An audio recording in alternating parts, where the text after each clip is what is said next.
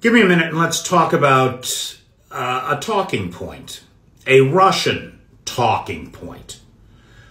The talking point is that the U.S. can't support both Ukraine and Israel at the same time.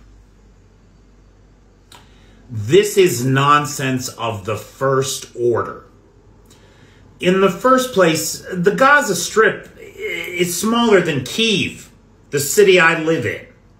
Smaller than Kyiv. You could drop 2 Gaza Strips in here and still have room for the Holohovitsky Park. Ukraine has a 1,000-mile front line where artillery barrages account for as many as 40,000 shells a day. That's not the case in Israel. The Israelis are well supplied, well stocked. They're going to need very different things from us than the Ukrainians need. That's the first thing. The second thing is they're going to need a lot less of it. They don't really need our help the way that Ukraine needs it.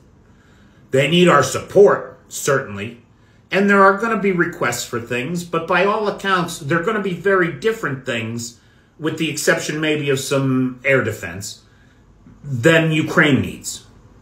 What we've been sending to Ukraine is 20, 30, 40-year-old equipment and ammunition. Israel, on the other hand, is going to need our high-tech support and a little muscle, like that carrier strike group that moved into the Eastern Mediterranean to dissuade any other state actors in the area from getting involved. There is no need to choose.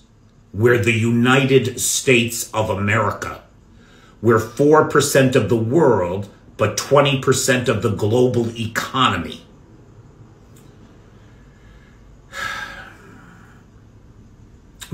The other thing to think about here,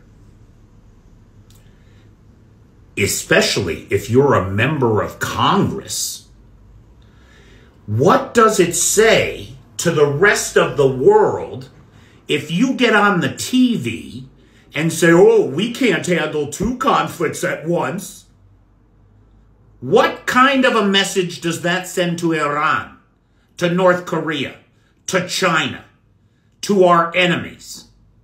We can't handle 2 conflicts at once? Do you understand the nature of the United States military? Do you understand the resource capabilities that the United States has? Why are you so anxious to see the United States fail and Russia win? I'd really like to know. I'm just asking a question. Why? Why? To our allies in Ukraine and Israel, I'm nobody. I'm just an American.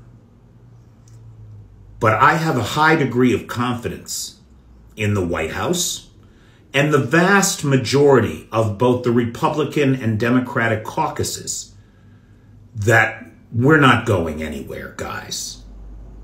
We're going to be there through this thing for everybody as much as we can. And we have a responsibility to be there. For those who say we don't, you got to get out more. You got to get out more. Thanks.